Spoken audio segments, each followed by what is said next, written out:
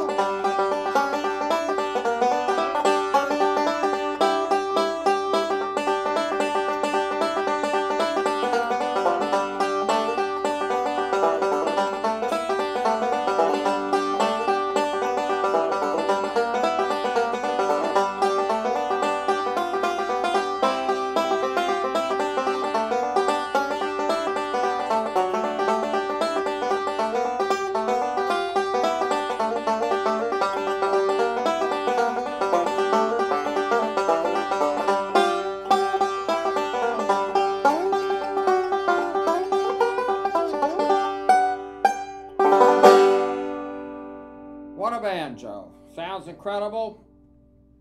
And now we'll just describe the banjo. So we look down at the pot, and the main thing you'll see here is that this nickel looks incredible. It looks brand new. And anyway, we'll look at that. I'll turn around, you'll see. And we spent about 4 hours tearing these banjos apart, correcting everything, adjusting it, shining the metal, and believe you me, you can't do this at home, because if you put this on a buffer that's too high speed with the wrong wheels, you'll just take all the nickel off the banjo, so you don't want to do that. Okay, let's look up the neck, and you're going to see bow tie inlays. And so what happened in 1949, Earl Scruggs sends his banjo back to Gibson for a new fretboard, and tradition was at that time they would put whatever they had in stock, and they're making bow ties in 1949. So what do they put on it but a bow tie fingerboard, leaving the Granada headstock there, okay? So this is why this is called the 49 Classic. It's got Earl Scruggs' name on it.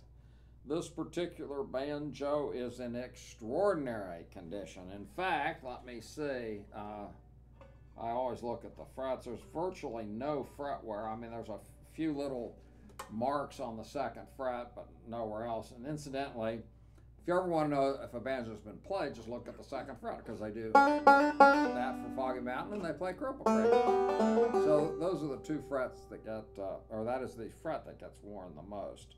Okay, so as we turn it over, we look at the resonator, and once again, they haven't made any Gibson banjos since 2010, and this is 96, which is getting real close to the Greg Rich era, and really, really strong banjo. So I know a lot of you guys retired that you want a Gibson banjo, and you normally would just go down to the store and buy a brand new one, but they don't make any brand new ones. So the next best thing, or actually a better thing, is you buy a banjo like this that's got some playing on it, it's got some age on it, sounds better, and then you find one that whoever owned it really never played it, and bingo, you've kind of got the best thing that you can imagine. So if incidentally, if you want to see some more pictures of this banjo, just go to banjohangout.com. Banjo Warehouse. Oh, I'm sorry, it's not Banjo. What has gone wrong with me? I've got to go. Anyway, so it's banjowarehouse.com. You can also call. Anyway, we've got to have some fun here. Incidentally, this is about 10% of what we have in the Banjo Warehouse. So, Banjo Warehouse for pictures, and you can also call Andy. That was the voice in the background, my conscience, and call him at 404-372-5482.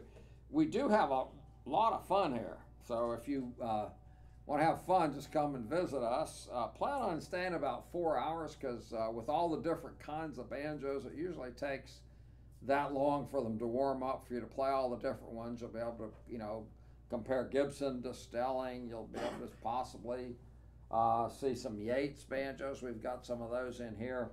They're all used, so you don't really have to worry about, oh, you can't touch that one unless you're going to buy it. No, you can just feel free, have a good old time.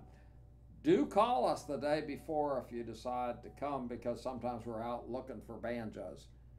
But if you need to come Saturday or Sunday, that's fine. We'll be glad to see you. So have a great day, and we'll look forward to seeing you and answering any questions that you might have.